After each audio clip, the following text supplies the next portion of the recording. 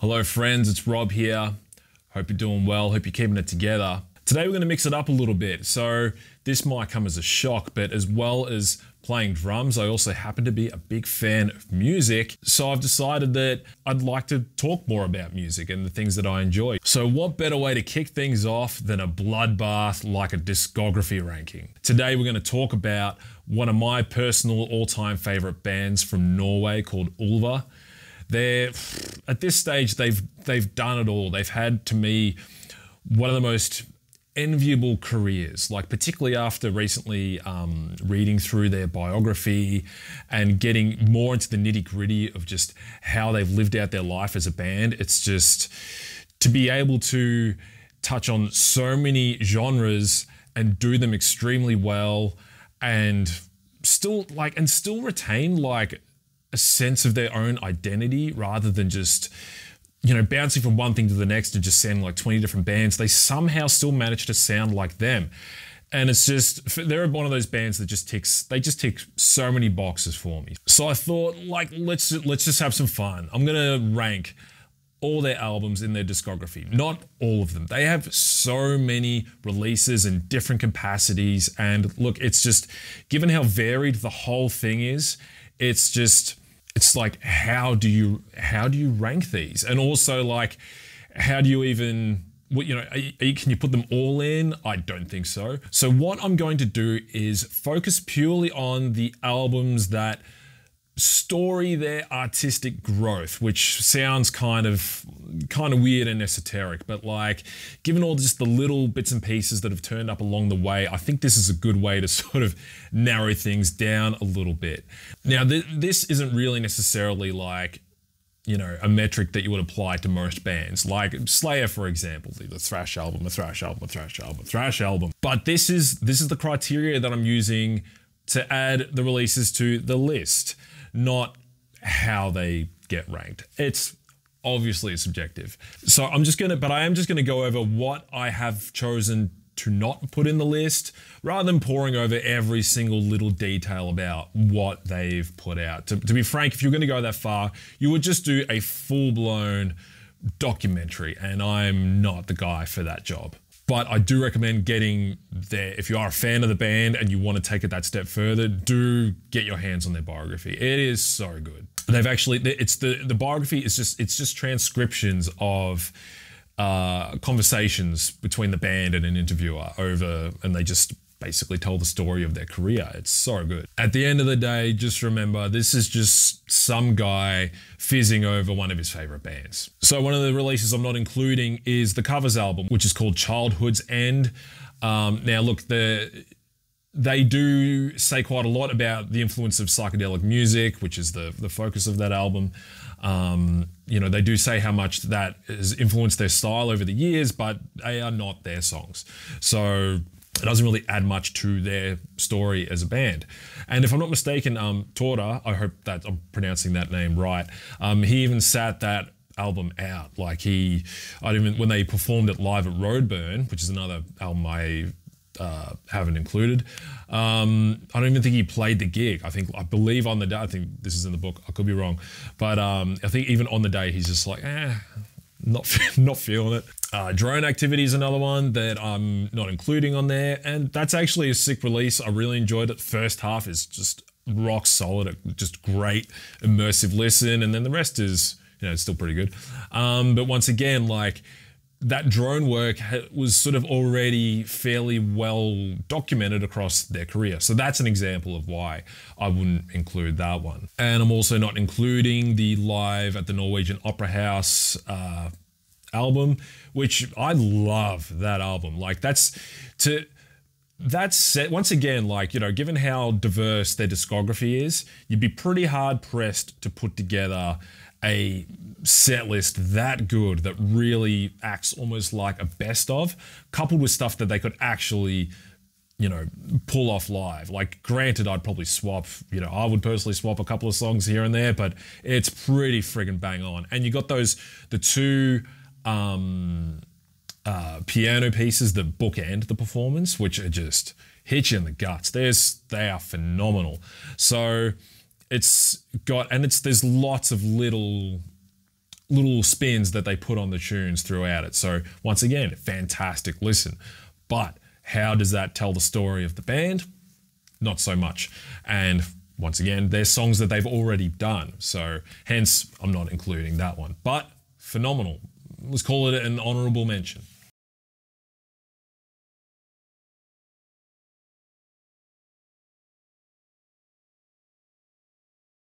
As far as the studio EPs go, I've very much picked and chosen which ones. I think the only one I've left out is the Sick Transit Gloria Mundi EP. I think I'm saying that right. Sick Transit Gloria, yep.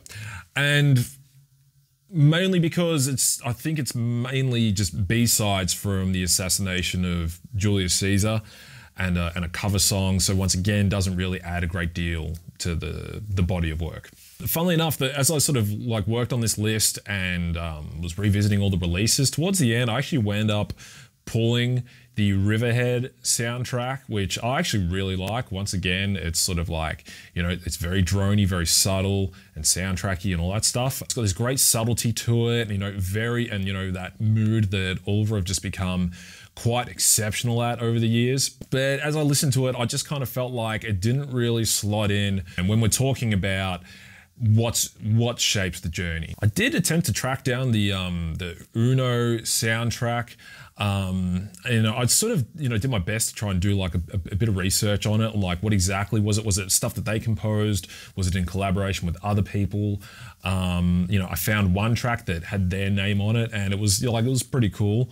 But you know, I didn't exactly exert myself trying to find out what was going on with, you know, that release. I don't exactly see people jumping on forums going, the Uno soundtrack is the fucking bomb, GOAT level Ulver, #1. So I didn't worry about it. Another one, we're gonna get to the list. I promise we're gonna do the list. It's probably because I don't want to like get to the end. It's like, you left out. It's like, we're gonna take care of that now. I might chuck something in the description if you want to just skip to the list. I've also dropped out the Sun and Ulver collab, which is fine. Once again, more drone work. That's already been sort of, you know, documented. And it's pretty good. The first track is sick. It's like super dark and menacing, as well as the second. Third one kind of falls off a cliff. Just not great. Man, there's a lot of opinions and we haven't even hit the list yet. But anyway, the omission of these releases is no statement about their quality. Like, for example, like, I would actually put the Riverhead soundtrack over some of the releases that are in this list. But anyway, this still leaves us with a hearty 17 releases that we're going to pick apart and say regrettable things. And look, even up until like today, like, I still changed things around. And I think there are things in here where I could do this a week from now and it'll change, and I could do it 2 weeks and so on and so forth. But, you know, can't we just have fun on the internet? Let's go. Number 17 is Nathan's Madrigal, which has a subtitle. Hang on, let me practice my Norwegian here. Åtte hymner til ulven I Monden. Don't know what that means. Something along the lines of 8 hymns for wolves in... The Wolf in Man? The Wolf in Man? Let me find this out. Yes! Audible, Duolingo, thank you very much. It's paying off. It works. Okay, well, this one's kind of obvious. This is not the album that got me into the band, or rather the style. Super harsh production, and kind of, to me personally, it's kind of an odd choice because between... You know, like, I felt like, you know, when you talk about this whole quote-unquote black metal trilogy that some people still fawn over, it's like, I felt like they said everything that they needed to say on Bergtat. So it's kind of an odd choice to go full black metal on the third release. And like, and I've got nothing against black metal. I enjoy black metal. I enjoy probably more so like the Emperor side of things, and Transylvania Hunger is something like I get a lot of enjoyment out of, but they really went hard on just making this unlistenable. But to me, it's also just a thing where like, it just didn't feel like it was bringing anything to the table. Like, this came out in '97. Like, what did the scene really need at that point? I mean, I could see how like after doing like an all acoustic folk thing, you want to follow up with just like an epic contrast. But like, can you imagine though if like they kind of already had like the shift to electronic music lined up, so they've just gone and done like the ultimate black metal thing as like a troll? Like, I mean, clearly like this is not why they did it, but like, can you imagine? As far as harsh black metal stuff goes and it's your thing, yeah, cut sick. Number 16, we've got Feldsanger, which I'm gonna just, let's keep going with like the translations. I'm gonna say it's like night songs or something like that, or night singing, evening songs. Nice. Look, acoustic stuff, it's nice, it's got a vibe, you know. I'd call this like an admirable attempt, like considering where they're sort of coming from, you can appreciate that. But like if you want to chuck on some Scando folk kind of stuff, just go listen to Mirko. Like, totally listenable, but not exactly what I'd call a go-to. Number 15, we got Bergtat. Now, this one, like I said before, to me, this captured everything about the black metal trilogy and did it better because it had all of the above, and it was like a lot obviously more listenable than Nartons, but it still had the lo-fi-ness and, you know, and to the level that creates the ambience that I get the enjoyment out of that raw black metal kind of sound. You've also got those hilariously gigantic toms as well, with like you hear it like that opening, the fill in the opening track where you've got the dead ass snare, but the giant toms, you got like, and I'd say, and that opening track as well, like that is such an iconic riff, like, you know, even, you know, something like Transylvanian Hunger, where, you know, you just hear that riff and it's just like, you remember it straight away. It's one of those riffs that kind of tells the story of the early 90s black metal thing, and this kind of more melodic and, I don't want to say listenable, but like, let's just go with melodic. Almost like, I don't want to say progressive, but, you know, progressive in a different way. You know, more thought out approach, I think carries a lot more weight historically than, you know, something like Narton's Madrigal, which is just like harsh black metal. Okay. This is one that I enjoy a little bit more each time I chuck it on. Number 14 is the Metamorphosis EP. Now, this one only lands so far down the list by default because of what I had to sort of put in front of it. But you can't tell the story of the band without talking about this EP, because this is where they make the most dramatic shift by far. You've got the black metal trilogy and then this, which is like, you have some full-blown like dark techno sounding stuff, but also that sort of dystopian soundscapey kind of stuff with, you know, the trip hop grooves and all that kind of stuff, which lays the groundwork for Perdition City. And I think, if I remember correctly, that even in the liner notes, there is like a note that alludes to them of making the continuation to the Perdition City album. And speaking of the liner notes, they even had to go so far as to include like a paragraph that essentially distances themselves from the genre, like basically saying like, I don't know, in basically getting in front of trolling and just being like, we're not doing that anymore, we're doing this now, shut up and stop whinging in advance, which is, you know, fairly gutsy. You got to hand it to them. But anyway, I mean, there's not really much to knock on this release, but I'm fairly certain that like my enjoyment is predominantly derived from nostalgia on this thing. I'm a little bit sort of blind to, you know, if there are any shortcomings, I've got a blind spot for them. Number 13, I'm including the Zodiac album, or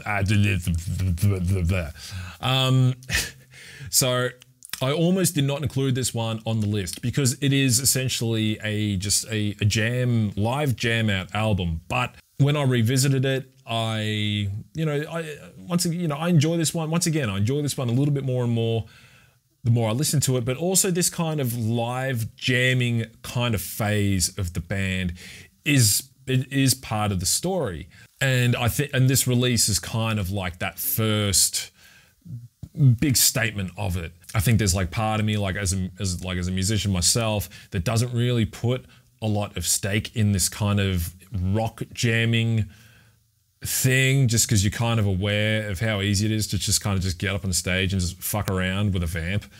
And like, if after not playing live for like 17 something years and you finally got the chance to see Ulver and they kind of just jammed on riffs for like 90 minutes, I'd be pretty fucking bummed out. I gotta be like, it's kind of cool, but you like, if you got this instead of the set list from the Norwegian Opera House.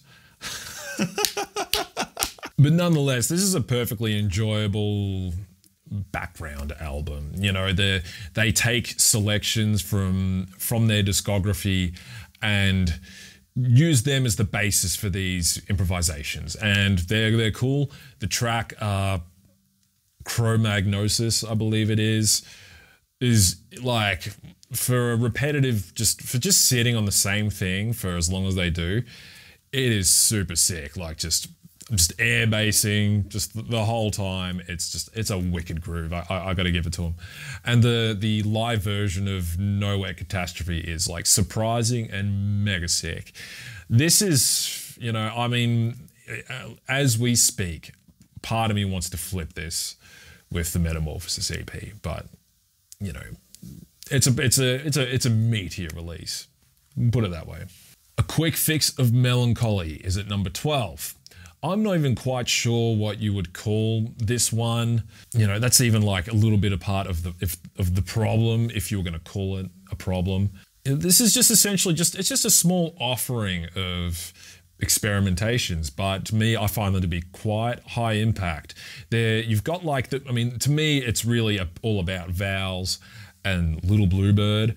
They're much more opera-centric, and that's a thing where I kind of wish that they just lent into that for the whole EP, just because it is just enormous, it's unique. But I guess when you factor in the sound of the other two, which still use like strings and orchestral sampling, I don't know whether it's things that they've programmed or sampled. And just to go back to that biography, like I was quite taken aback by how much they actually sample, which just goes to show you just how creative they are with, you know, with what they do and how they're able to blend it so seamlessly with all their stuff. But to weigh up the two pairs of songs that are on there, I'd say Drama is kind of the through line. You know, Drama in a sort of a theatrical kind of sense, which is sort of a bit more on the nose with, like, you know, the big operatic kind of stuff, and the two, you could say, instrumental tracks. It's sick, like easily enjoyable. If anything, I just wish there was more. Number 11 is War of the Roses. Now, as I was listening to this, it didn't occur to me that I actually didn't check out this album for many, many years after it was released. And I can't for the life of me recall why. You know, with the last album being Shadows of the Sun, and considering how much I enjoyed that album, I'm not quite sure why, you know, I wasn't just like, new album, let's go. But anyway, I think it was when I watched the Opera House DVD and they played a song off that album. I think that's what prompted me to go back and have a look. So here is what I would call the start of the Daniel O'Sullivan era, right? So what does that mean? Like, so, I mean, obviously, you know, he is the UK-born member of the band who joined for a time. Excellent musician. And I would characterize the sound of the band in that time by the kind of the jammy sort of vibe and the more implementation of more organic instrumentation across the board. I kind of find that, like, his way of arranging instruments kind of has more of the feel of many layers and many instruments, right, occurring all at once.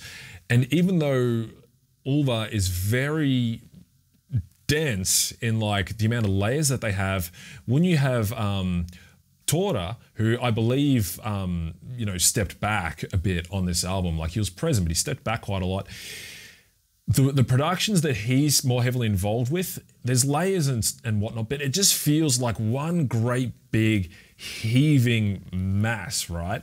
Whereas like a lot of Daniel's stuff, which as a side note, I understood a lot more after listening to a lot of his solo work, which is phenomenal, by the way, and I encourage you to go and listen to it. I am, despite my preference for other eras of Ulver's work, I am a huge Daniel O'Sullivan fan and a big fan of a lot of the output from this period. But I feel like there's stuff, particularly with this album, where sometimes it sounds like another band doing an Ulver impersonation, which that sounds like mega shit. At the same time, these detours are what make the band really fascinating. So I think if you go and check out Daniel's work, it'll make a lot more sense. Like, for example, you've got the track Stone Angels. That is essentially a Daniel O'Sullivan song. Not just the fact that, he's the one reciting it, it being like this extensive poem, but even just the way that it's composed and produced. I think that is a lot more in line with what he does than what Ulver does. So, and I think there's like some documented tension between him and Torter and yada, yada, yada. And not just those two guys, it seemed to just be a very turbulent time for the band. And now I think around this time you've got touring involved and all this other stuff.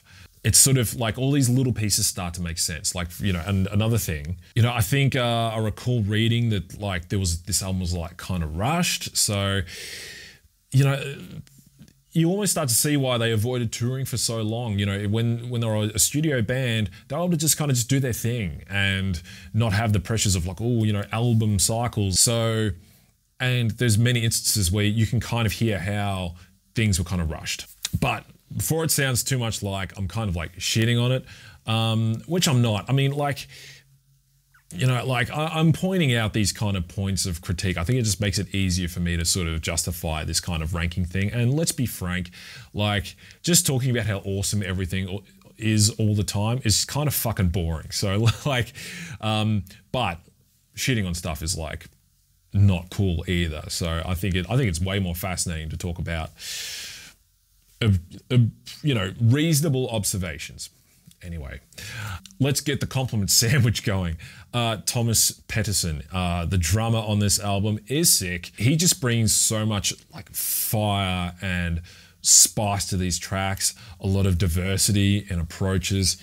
Very, very cool drummer, and just he's one of those dudes that just sits right on that red line, where he's just being very exciting, playing a lot, and adding just enough, almost a little bit too much, but in a really cool way. He's got these particular phrases that he reuses quite a lot, which I'm totally stealing. I mean, a great example is you got the track Norwegian Gothic, where he has this, it's a kind of weird, it's in time to a pulse, but it's totally freeform. It's when you've already got so much going on and you've got melodies and what have you going on, and you kind of need a backbone there, but the drums are they're just being let loose, and it is so easy for that stuff to just sound like absolute dog shit. But he nails it, and I think that's kind of the payoff. When you go into that kind of territory, but you pull it off, it is really sick. And I've got to take my hat off. I think to do that thing really, really well is that you have to have a musical ear, in the sense that you've got an awareness for what's going on around you and how to play in and out and around it and respond and react accordingly. I think it's when you go, cool, I'm gonna cut a drum solo and what did you think, guys? And where you could have just put on a click track and it wouldn't matter. So credit to him for across the board, but to pull that off, I thought was phenomenal. And while we're at it,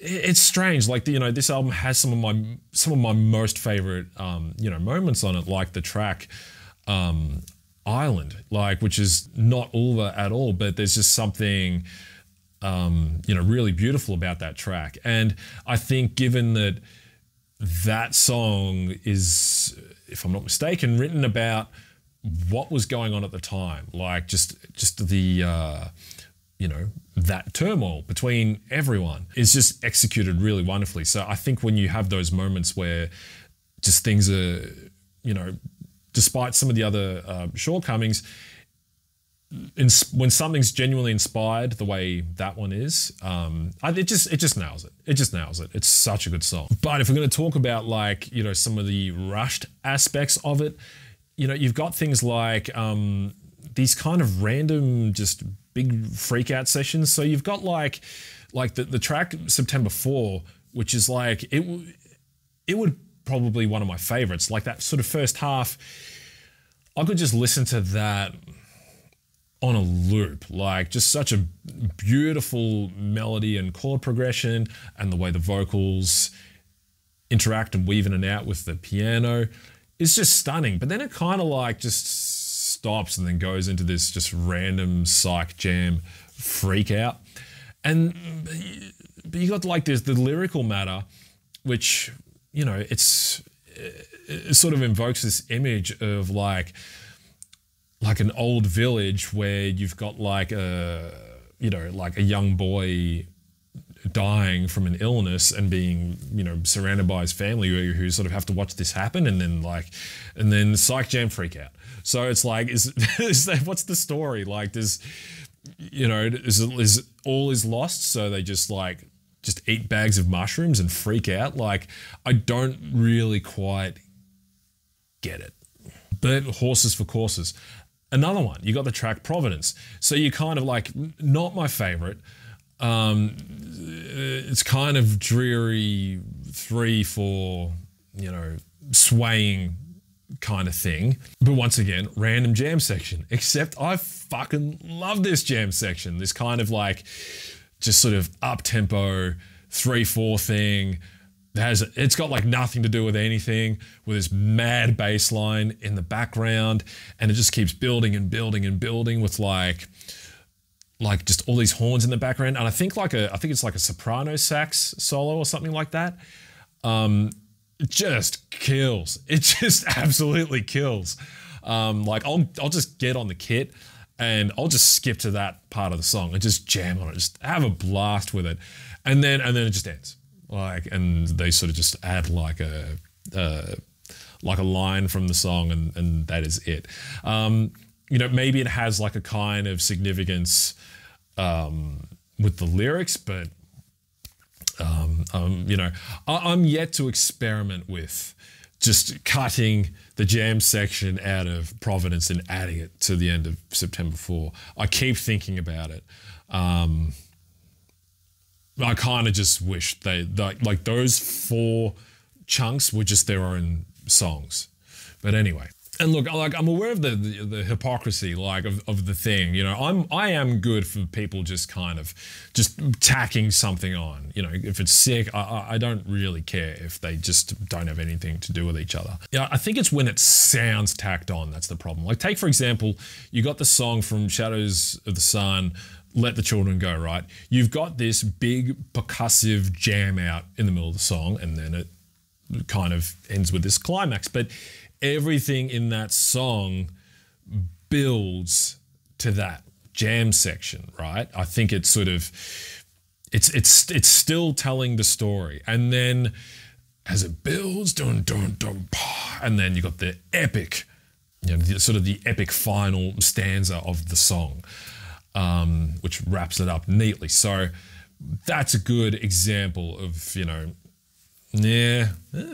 So this is the album that I will chuck on when I've kind of cooked every other album and I still want to listen to Ulver, but I need just, you know, something fresh. It's like, dude, I haven't listened to this in ages.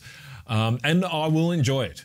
I think the reason it falls so far back in the rankings are just the elements that they're a clear product of the haste in which this album was created. But let's Compliment Sandwich, good album. All right, number 10 is Messy? Shit. Messe. Okay, number 10 is Messe. I hope I'm saying that right. This is getting really hard at this point with the rankings thing. If you've seen the movie Killing of a Sacred Deer, this is like the final scene. If you've seen it, you know what I'm talking about. Story time. When Ulver came to Australia and they performed at Dark Mofo in Tassie, I went to see him and they performed this in full. And I thought, how good am I? I'm going to get in really early and get my tickets front row center. But just completely forgot that, like, well, not so much forgot, but just didn't take into consideration that when they perform this thing, it's performed with an orchestra, and there's like the three of them up the back doing their, all the electronic stuff. But there's like a big mesh screen that's like at the front of the stage, and they project all this mad imagery on it, and it kind of looks like just these apparitions sort of appearing, right? But when you're up the front, you're kind of like this and you can't really see the cool shit. So I probably should have been about like halfway back. So that was a bit of a fail. It was cool to be like right up the front, being able to see all the musicians and, what have you. But yeah, I lost a lot of the effect there. And you add to that, my body decided that this was the time that I was going to have a coughing fit.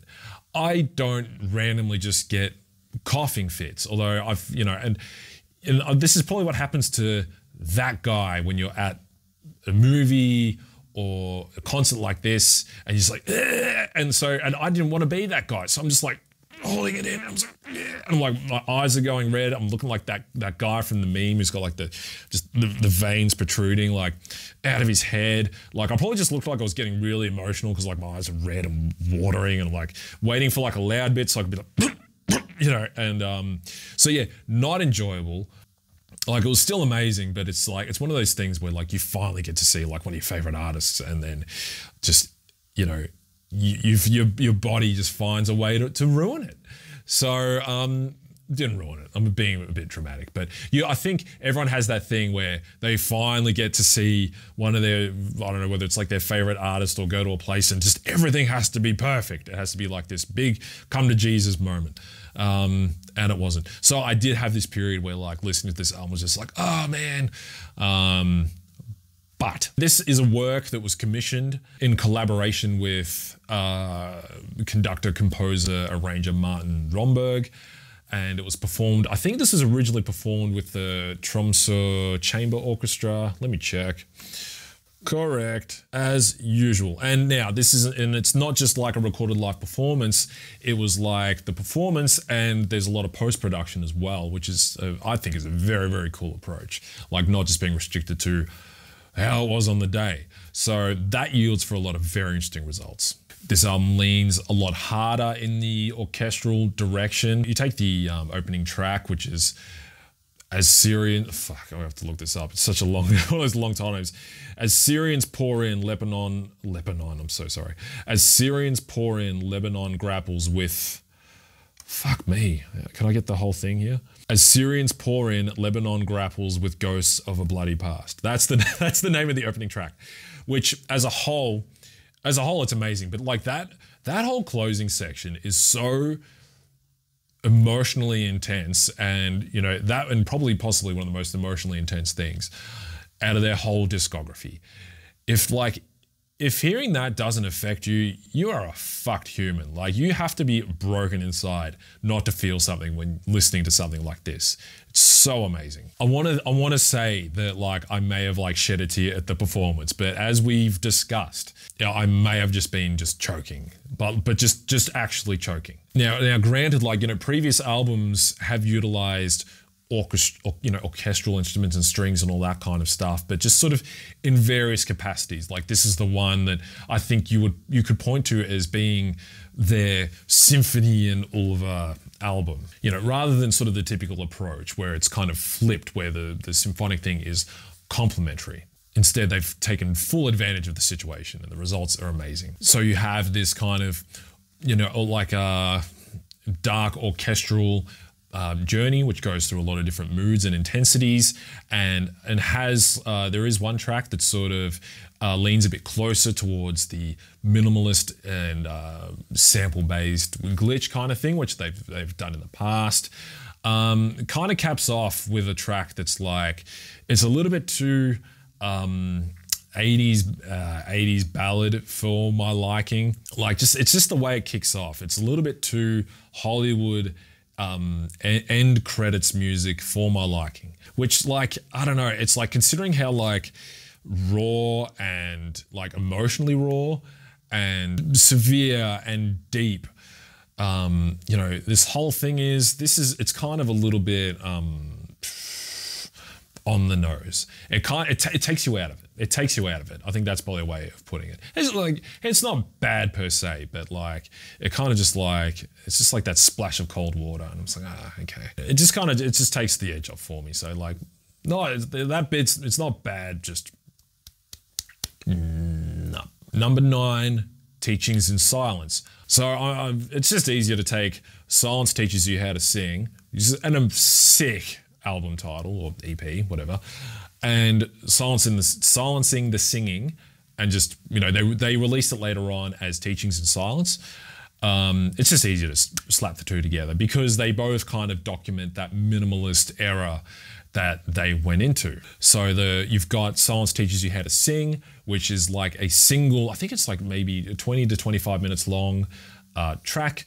It's extremely minimalist, very glitch based, very long and droning, and it just goes through all these, like, you know, different, you know, it's more texturally focused, but still goes through, you know, in and out of these kind of melodic kind of moments. I love the outro, just that very strange harmony that's kind of that high harmony in the background. It sounds like someone else is singing it. But yeah, it's just very odd. But they don't take those moments too far. Like, they still keep things subtle, and just there's these kinds of like blips on the radar as it goes along. And then you've got the Silencing the Singing, which are very, very repetitive, very almost meditative kinds of tunes. You know, they don't even especially take the builds all that far. And like, granted, like, you know, I might only enjoy this on a background level, but I think even still, like, even for a backgroundy kind of thing that doesn't usually function that way, I still find myself in it, you know, which is, for something that's so repetitive, that is impressive. That's very impressive. Like, something that just sort of, it takes you in and it keeps you there. And, you know, whether it's, you know, when you listen to it enough, you know there's no anticipation to be had. I think when something is just so successful in creating a mood and keeping it there, it's that's dynamite. That's some good shit. So while this isn't as grandiose as some of the you know, the other releases in this list, I just cannot go past an album that really takes me somewhere, and this album does it in fucking spades. Number 8, Flowers of Evil. This one on the list, as I was making it, just like just like all over the place. Like, I just did not know. Like, I would sort of stop and think about it and be like, yeah, maybe it's like here, and then I chuck it on and be like, oh wait, this is really good.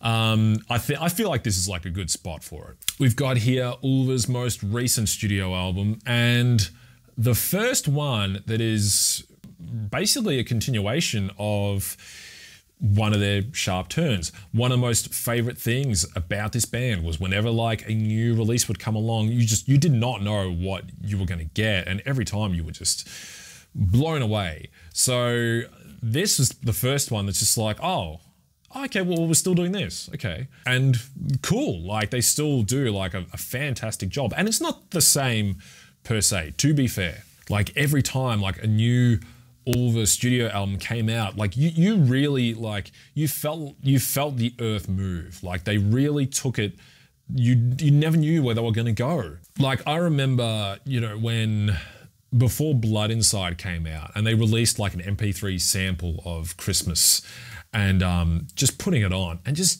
just ripped my skin off. Like I was just absolutely just, it's just like here we go kind of thing. And it just like absolutely captured, you know, it captures your imagination, especially when, you know, they were coming off the back of like doing all that glitch minimalist stuff. But to be real, like I wasn't overly surprised that they kind of stayed here. Usually when a band hits like their kind of like pop phase, they don't usually budge. It still makes efforts to distinguish itself from the previous release. I feel like this one breathes a lot more. There's a lot more separation with the instruments, for example. I get a feeling that like this album gained the most influence from all the touring they were doing. Like sort of listening to it, it has the sound of, not necessarily like, it doesn't have a live sound per se, but it sounds something that is much more easier to replicate in a live setting, as if that was, you know, that may or may not have been a consideration when making the album. Perhaps playing as a band for extended period of time up until this point has kind of made them feel like, think more like a band as opposed to a project. I feel like on this one, vocally, it suffers the most from what I would call being a like lyrics first kind of process, right? So what do I mean by that? So, I mean, for example, you've got like, I believe his name is Yorn. You know, they have a member in the band who is essentially a dedicated lyricist who collaborates with Christopher.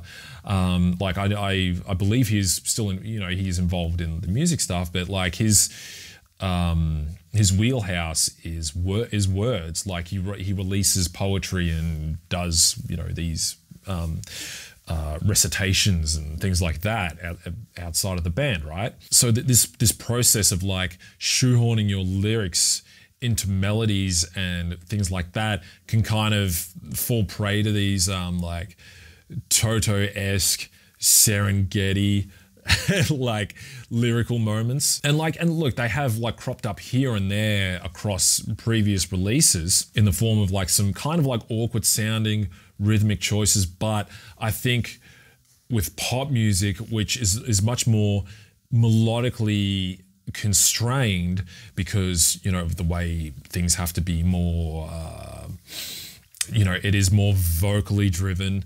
The melodies tend to be a bit more focused. So that removes a lot of flexibility with your phrasing. So, but if you're sticking with your lyrics and you're sort of having to cram just too many syllables while you're still trying to make a sort of repetitive, consistent sounding melody, it can get kind of awkward. Not to mention using perhaps syllables that might not sound especially effective in a given moment, right? In the same way though, if you were like melody first, that has its own drawbacks. For example, you know, it's like, cool, here's the melody, here's the sounds, like even down to the sounds of the words that you need in there to make work, you get some very questionable lyrical choices. So it's not one way or the other. So is this album plagued with it?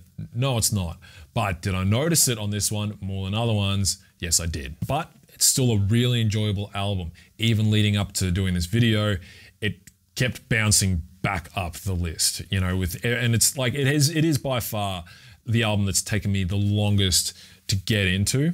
I think there's just that element where, you know, when you've been a fan of the band for such a long time and there's like a new LP coming along and you've suddenly lost that experience of just like, oh, they're doing this again. Okay, all right, fair enough. So, you know, that in itself is, you know, can be, I think it gets you off on the wrong foot.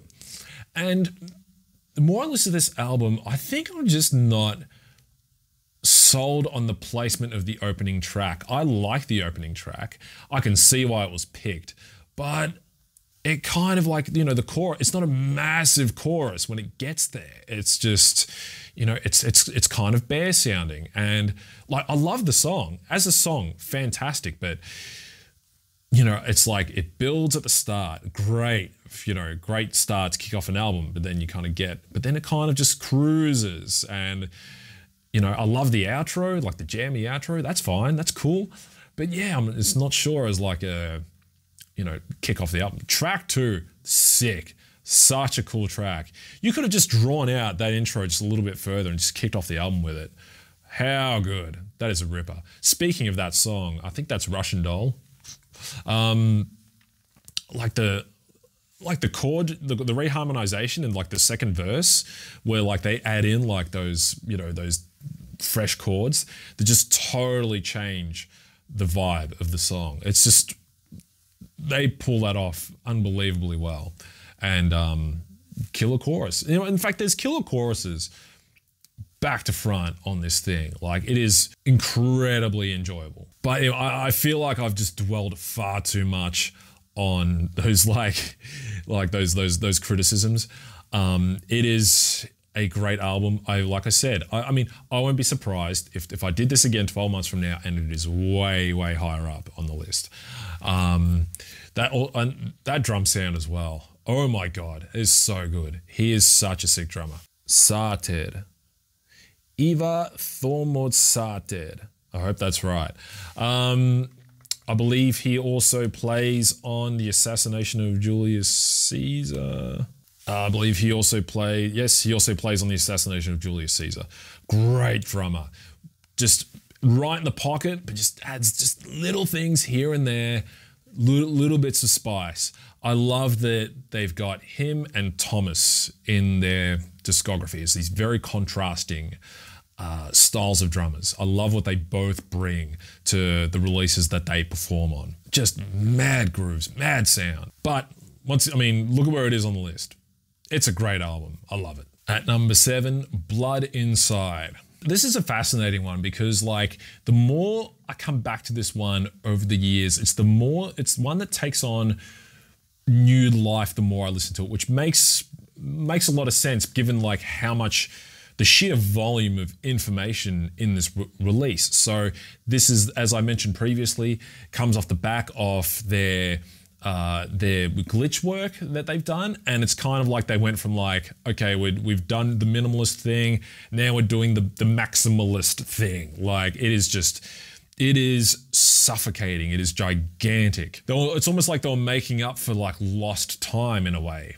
I also find this through line of the album where these themes of like ambulances and hospitals woven in with like all this like Catholic imagery to be unbelievably fascinating. Just like how, just as a choice, it was just so intriguing to me, you know, and still remains to be. And you know, when I sort of thought about it, it's like, well, you've got like hospitals and like, you know, Catholicism, and it's kind of like, well, you know, hospitals are a kind of purgatory, you know, with purgatory predominantly being, to my understanding, a Catholic construct. That kind of makes sense. So just very, very fascinating. So once again, it's epic, it's dense, it's layered. It's like I could picture like the computer trying to play back like everything that's in it and like smoke shooting out of it while it's trying to like process all of the information in it. Like even like there's some ballad kind of, quote unquote ballad kind of songs on here which still retain that unbelievable like density. Like, you know, there's like the song Blinded by Blood, which is you know, like this kind of large vibraphone progression with you know, these choirs and whatnot in the background, and it just like, you sound like you are immersed in blood. It's something viscous, and you're kind of just, but as if you're falling through it the whole time. And I think that density and that feeling is what is consistent, even though the release itself goes in a number of different directions. That is the consistency of the album. blood inside. I wasn't even sure what to make of this album when I first heard it. I just knew it was dark and epic. But now, actually, when I listen to it, I can actually hear. Actually, it's closer to like a psychedelic prog kind of thing. But once again, like, I don't even think that does it remotely enough justice. I think even at this point, the more I talk about it, the more I wish I kind of put it higher up in the list. Well, too bad, so sad. I'm not going back. Number 6 is Svidnasia. I love this soundtrack. Very much has the Ulver sound, and it has the film score kind of vibes, but at this point, we finally get to hear the maturation of their compositional ability melded with the textural glitch stuff that they've been doing, blended with the orchestra. Naturally, like we had these sounds on the Silencing EP and the Melancholy EP as well, but this is the real deal. Like, this is the kind of rubber meeting the road. Now, it does have that kind of piecemeal soundtrack vibe where it sort of, you know, jumps around a bit. But, you know, this is not really how this material is intended to be digested. But to me, it still very much feels like a journey, start to finish, as it is. Every time I chuck it on, it still feels like the first time I'm putting it on. And it's one of those things where after everything they've composed up until this point in time, you chuck this on, you go, oh, right, they're amazing at this as well. This is ridiculous. God. Number 5, Lycanthropin Themes. Another soundtrack. This was for a short film. I think you can find it on YouTube. It's pretty good. There actually isn't a great deal to say about this one. It's one of those ones similar to say like Silencing the Singing, where it does its job unbelievably well. But I think what kind of separates it is how this has less of that piecemeal kind of sound. It's something that you can enjoy from start to finish quite effectively. It sort of has like a consistent sort of motif that it keeps returning to throughout it. I love the sounds. I love the textures. There's not a lot to say about this one. I just love it. Number 4 is The Assassination of Julius Caesar. It is getting really tricky, particularly at this end of, you know, because you're starting to get these albums that are so completely disparate in their approach. So you kind of, it's a bit of a crapshoot, but you know, you do what you can. They could not have timed this album any better. Like this was like right in the thick of all that just 80s revival stuff, this synthwave and like what have you, except this album, I find, lacks the derivation that a lot of the bands of this style were coming out with. Not that there's anything wrong with that. This still very much sounds like an Ulver album, and Torda's presence is very much felt here. This almost feels like a return to form in a sense. You know, once again describing the production style and instrumentation of Torda, where it's like it is like a unified front in its sound compared to before. It was like it was kind of more busy as opposed to dense. This might be the distinction that, you know, you would make between Torda and Daniel, but obviously Ulver are a collective, but these are the distinctions that turn up when you're examining the discography. I feel like one might be able to offer up a better analysis of why these things sound the way they do, but I think simply just doing an A-B of works from these eras, it makes a bit more sense. Once again, no criticism. To me, I just think Ulver's sound is defined by what Torda does. And then when you hear this album, you go, oh yeah, that's right. Now, if you've heard this album, I know what you're thinking. Hey, So Falls the World, random, this is almost like a spoiler, but like random techno section, which is so sick. So you've got like this kind of like lurching, lumbering kind of, you know, groove, halftime groove with like this, you know, very sort of like, you know, once again, moody kind of like, you know, piano thing. You know, it very feels much like you're walking through the halls of like a giant, like almost like a marble palace of sorts, with like, there's like no roof and it's like night, that kind of thing. And then it kind of, there's like this little build and then suddenly just like techno, like, and it's like so sick. And I think it even does like the Providence thing where it like gets to the end and then it just like does some like chords from the start of the song and then washes out. I don't care. It's amazing. Obviously it's subjective. And you've also got, there's a jam, this big jam out at the end of the album as well. But I feel like contextually that makes a lot more sense. The way, the song, grows and kind of builds, and it very much like, it kind of wraps up the album as well in a neat sort of way. If I keep making references to like these sort of like end credits, kinds of songs, and the way it sort of flows into the jam and sort of just like, it kind of just like, just peters out, in a way. Super cool. I'm about it. But jam, no jam, if it's sick, it's sick. There's no blanket rule, but and beyond that, there's not really much else to say about this album. Like, all the songs, they just feel incredibly strong. It's like they just established a groove and just nailed it to the fucking ground, and then trimmed all the fat off the vocals, off everything. It's just super, super rock solid release. Number 3 was essentially my introduction to the band, and it is Themes from William Blake's Marriage of Heaven and Hell. Now, given that fact, it gives one pause as to how much nostalgia plays into the enjoyment of this release. But every time I come back to it, I'm just, I am taken aback by just how ambitious this particular album is, and just given the,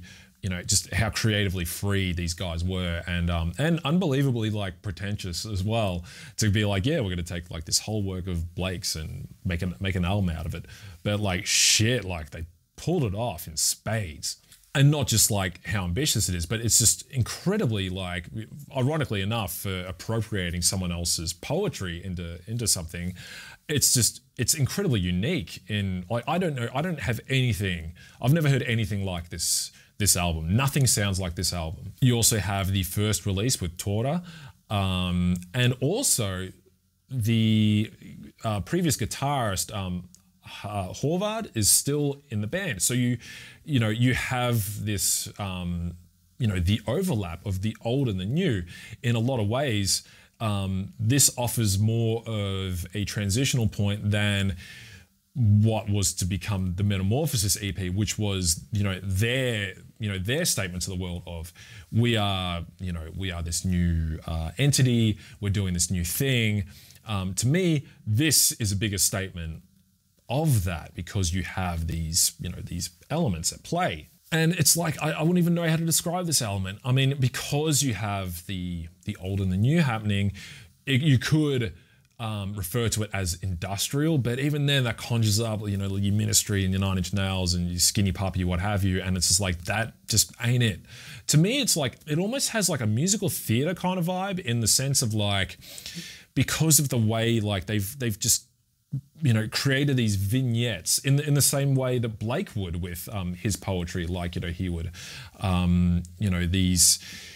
each work of poetry would be accompanied by these plates that he would create these accompanying works of art with. So perhaps in that sense, that's where they've derived this approach from, where like each work has the feel of a vignette, but also the use of different male and female vocals, and Chris in particular, really exploring his range and his register, and the way he sort of colors particular lines with harmonies and stuff.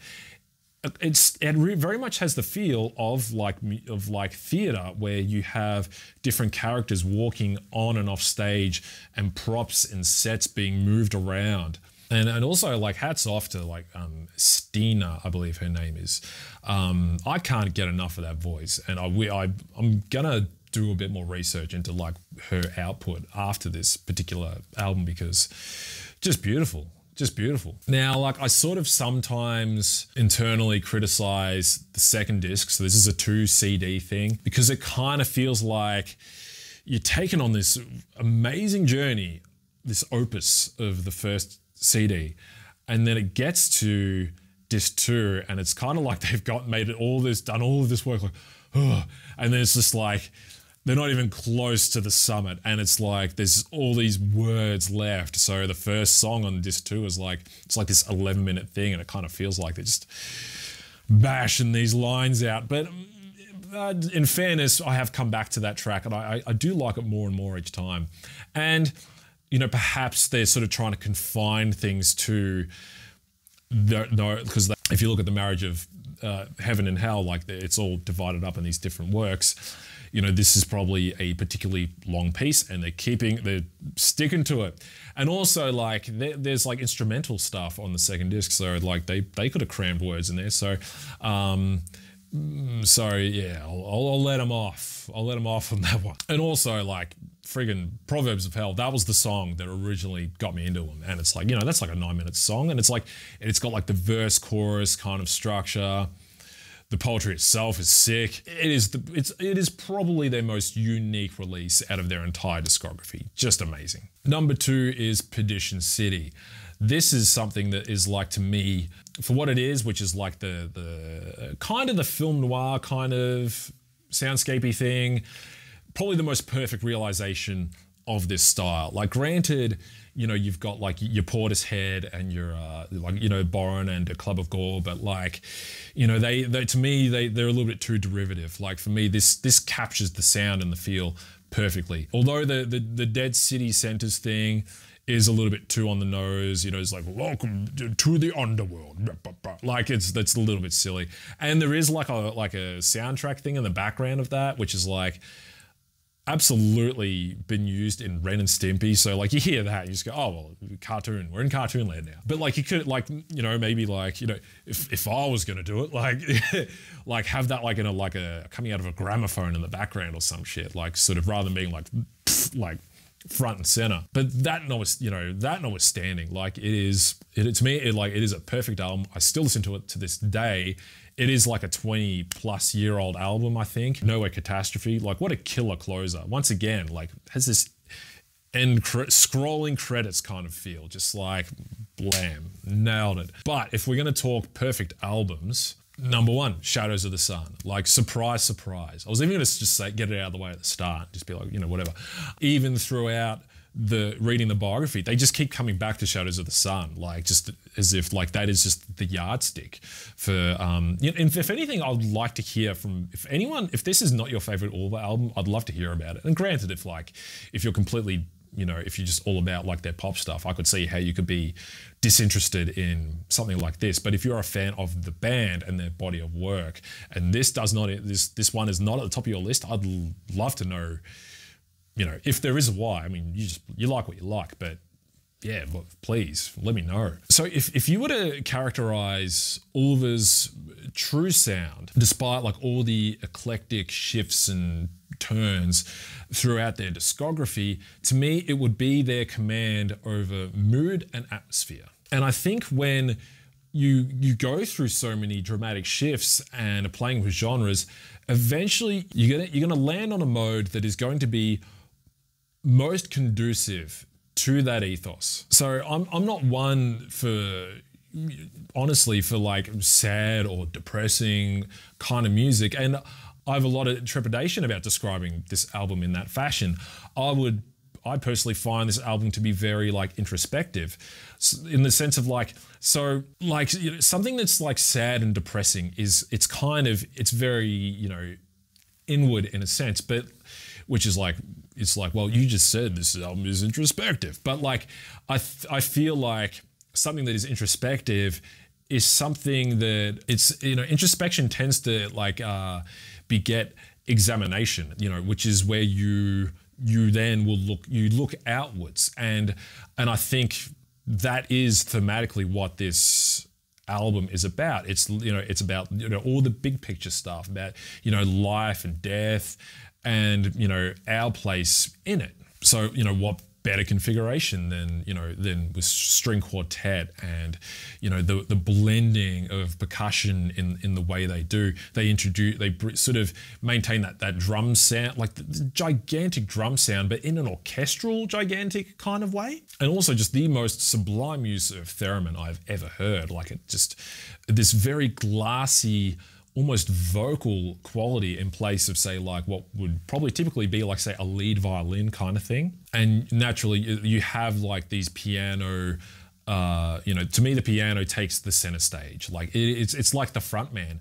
Like, yes, you have Christopher on the album, amazing performances across the board, but to me, he's kind of more like the messenger, like, almost like a narrator, while the piano is like truly the protagonist, the carrier of all of the weight and emotion and the voice of this album. There's not really much more to say. I still remember as clear as day finishing this album. The album concludes with a minute of silence, and I just remember just being stunned, like just in awe.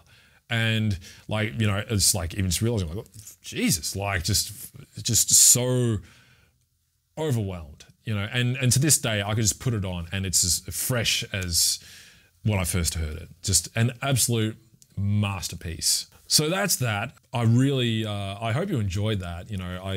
I personally do myself enjoy just listening to people who just, even if it's stuff that I know, just like pulling it apart and offering their angles and analysis on it.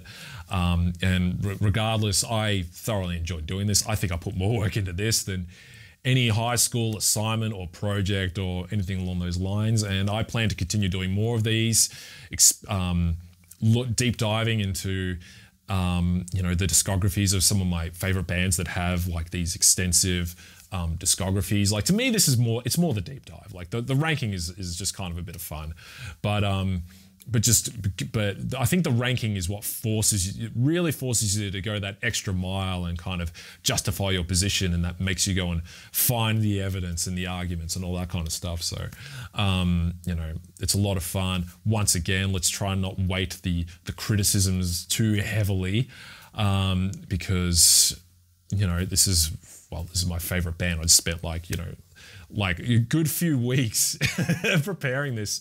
So if you have suggestions, I am open. Because granted, I'd like to just talk about shit I like, but the prospect of the challenge of like, hey, here's this artist who has this extensive discography.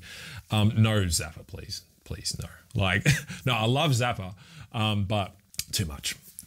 And there's some shit in there. Like those are some criticisms that will be quite rightly leveled at some of that work. But anyway, I would welcome that challenge, particularly ones that like I kind of dig but just haven't gone all the way with. So let me know. Get some discussion going in the comments. Subscribe and like, share, all that kind of stuff. I'm looking forward to the next one and seeing you next time.